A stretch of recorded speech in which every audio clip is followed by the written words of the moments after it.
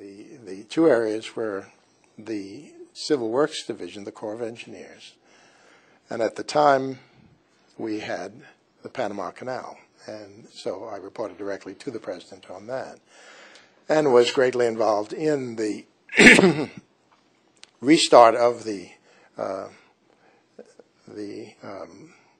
at the time, let me back up a little bit, the Panama Canal was American-owned. There was the start of discussions when I was Secretary for a treaty to transform the Panama Canal to the country of Panama. Well, the Secretary of the Army has direct responsibility to the President for the Panama Canal. So since the negotiations for a treaty started when I was Secretary, I made myself head of the Panama Canal Company, which was running the canal. And we went down there several times, and there was something known as the Panama Canal Zone. And in the ugly American fashion, we kept Panamanians out of that. So I went and had the military head give a party for the Panamanian leadership.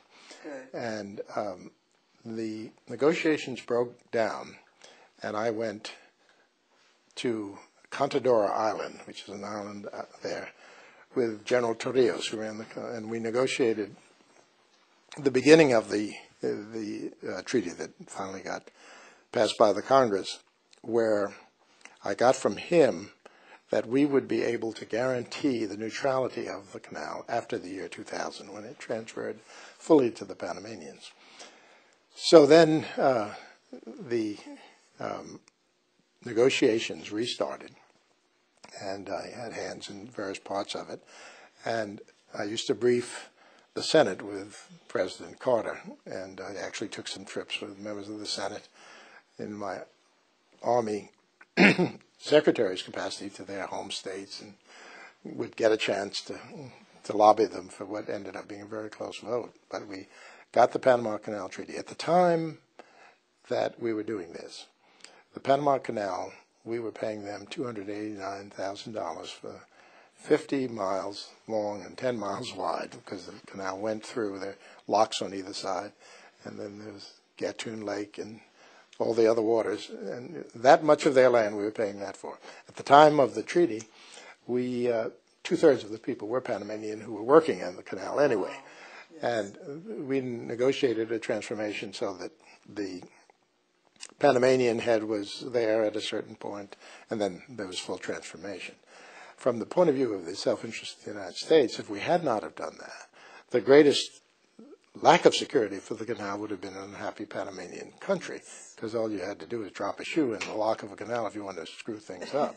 So it came to the country that it rightfully should come to, and the rest is history. It's continued. Yes. And continued quite well.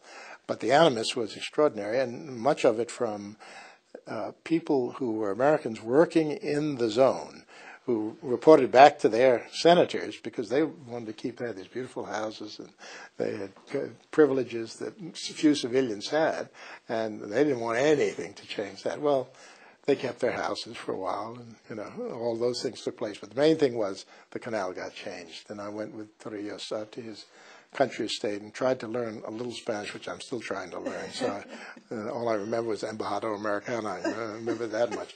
But we had a relative simpatico, and I had something to give, i.e. the canal. That's and right. What a wonderful accomplishment. The other thing was he had something to give, and that is that he'd negotiate again.